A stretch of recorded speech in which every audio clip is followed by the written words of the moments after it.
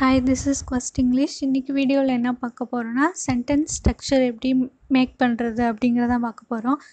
சில பேர் சொல்லுவாங்க, எனக்கு வேர்ட்ஸ்லாம் தெரியும், எழுத தெரியும், ஆனால் அது சென்டென்ஸாக எப்படி பேசுகிறது தான் தெரியாது. ஒரு சின்ன சின்னதுன்னா பேசிடுவாங்க, பட் ஒரு சென்டென்ஸ் ஒரு ஃப்ளூயன்சியாக பேசும்போது அவங்களுக்கு தெரியல அப்படின்வாங்க. இந்த வேர்ட்ஸ் எல்லாம் கண்டிப்பாக உங்களுக்கு ஒரு சென்டென்ஸ் மேக் பண்ண யூஸ்ஃபுல்லாக இருக்கும். Okay, first word up to you. Up to you என்ன மீனிங்னா யுவர் சாய்ஸ் அப்படின்ற மீனிங் தான் வரும். இட்ஸ் அப் டு யூ அப்படின்னா அது உன்னோட இஷ்டம். ஒரு ஒரு ஒரு ஒரு ட்ரெஸ்ஸை நீங்கள் செலக்ட் பண்ணுறீங்கன்னா அதை நீங்கள் கேட்குறீங்க பக்கத்தில் இருக்கவங்ககிட்ட, இது ஓகேவா, நல்லா இருக்கான்னா இட்ஸ் யுவர் சாய்ஸ்ன்னு சொல்லாமல் இட்ஸ் அப் டு யூ அப்படின்னு சொன்னாங்கன்னா அது உங்கள் இஷ்டம் அப்படின்ற மாதிரி தான் அர்த்தம். யுவர் சாய்ஸ் நம்ம நார்மலாக யூஸ் பண்ணுறது, அப் டு யூனா கொஞ்சம் டிஃப்ரெண்ட்டாக இருக்கும். And next word what if. What if அப்படின்னா ஃப்யூச்சர் பாசிபிலிட்டிஸ் பற்றி பேசுகிறது தான். இப்போ நீங்கள் கோல்டு வாங்கி வைக்கிறீங்க, அது ஃப்யூச்சரில் விலை ஏறுமா? What if I by the gold. அதை இப்போ நான் தங்கம் வாங்கினா பின்னாடி எப்படி இருக்கும் அதாவது ரேட் ஏறுமா ஏறாதா, இறங்குமா அப்படின்னு நம்ம கேட்போம் இல்லையா, அதுதான். ஒரு ஃப்யூச்சர் பாசிபிலிட்டிஸ்க்காக ஒரு சென்டென்ஸை ஸ்டார்ட் பண்ணும்போது நீங்கள் வாட் இஃப் அப்படின்னு போட்டு உங்களோட எதுக்காக நீங்கள் யூஸ் பண்ணுறீங்களோ அந்த வேர்ட்ஸை நீங்கள் போட்டுக்கலாம். Out of luck. Out of லக்னா உங்களுக்கே நார்மலாக நம்ம யூஸ் பண்ணுறது தான். தட்ஸ் அவுட் ஆஃப் லக் அப்படின்னா அது எனக்கு கிடைக்கல.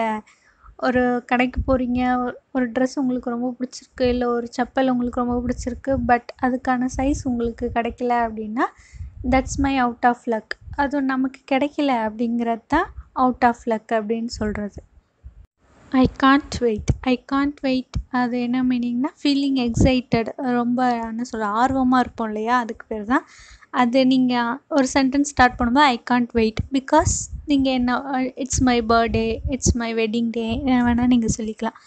ஒரு ஒரு ஸ்பெஷல் டேக்கு முன்னாடி ஒரு ஆர்வம் இருக்கும் இல்லையா, ஒரு வாரம் நாள் தீபாவளி வருதுன்னா அந்த வாரமே எக்ஸைட்டடாக தான் இருக்கும். அதான் I can't wait till Deepavali. My பேட்னா it's என்னோட தப்பு தான் அப்படின்றதுக்கு அதுக்கு பதிலாக இட்ஸ் மை ஃபால்ட் அப்படின்றதுக்கு பதிலாக இட்ஸ் மை பேட். மை பேட்னா என்னோட தப்பு தான் அப்படின்னு நம்ம அக்னாலேஜ் பண்ணிக்கிறது தான். மை பேட்னாலும் ஒன்று தான், மை ஃபால்ட்னாலும் ஒன்று தான், கொஞ்சம் ஸ்டைலிஷாக சொல்லிக்கிறது. And next thing shame on you. Shame on you நிறையா இடத்துல நீங்கள் கேள்வி பார்த்துருப்போம், நம்மளும் நிறைய பேர்த்துக்கிட்ட சொல்லியிருப்போம்.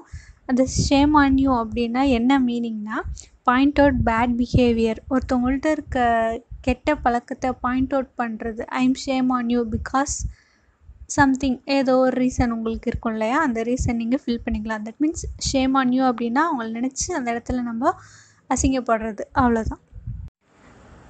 And next what ever. இந்த வேர்டை நம்ம நிறைய இடத்துல யூஸ் பண்ணி கேட்டிருப்போம், நம்மளும் யூஸ் பண்ணியிருப்போம்.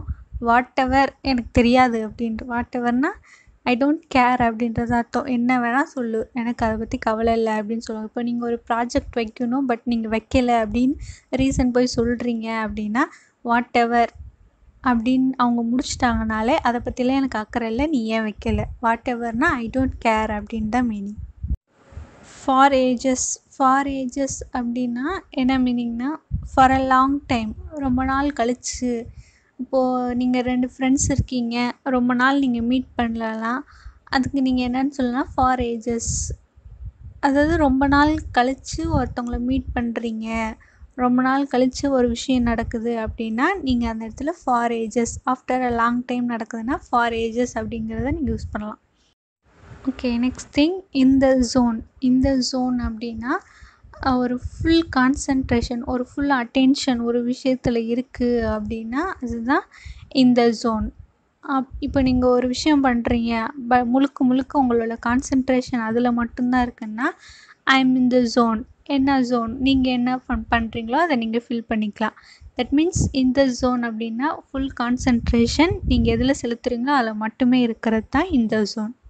Road rage. Road rage means டிராஃபிக்கில் ஸ்டக்காகி நின்றுட்டா வரக்கூடிய கோபமும் அந்த அந்த டென்ஷன், ஒரு டென்ஸ்டு ஃபீல் இருக்கும் டிராஃபிக்கில் ஸ்டக்காகி நின்றுட்டோன்னா, அதுக்கு பேர் தான் ரோட் ரேஜ்.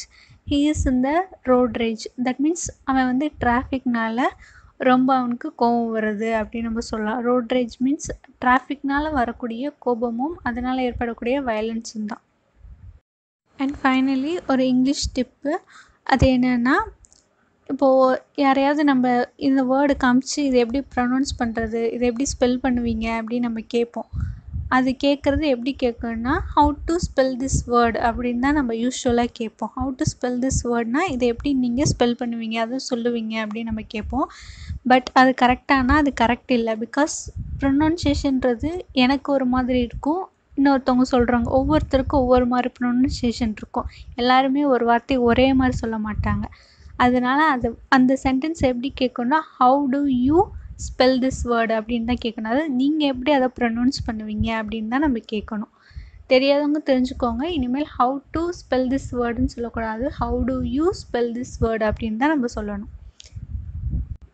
ஐ ஹோப் இந்த வீடியோ உங்களுக்கு யூஸ்ஃபுல்லாக இருந்திருக்கும்னு நினைக்கிறேன். யூஸ்ஃபுல்லாக இருந்துச்சுன்னா உங்கள் ஃப்ரெண்ட்ஸுக்கு ஷேர் பண்ணி சப்ஸ்கிரைப் பண்ணுங்கள். தேங்க்யூ.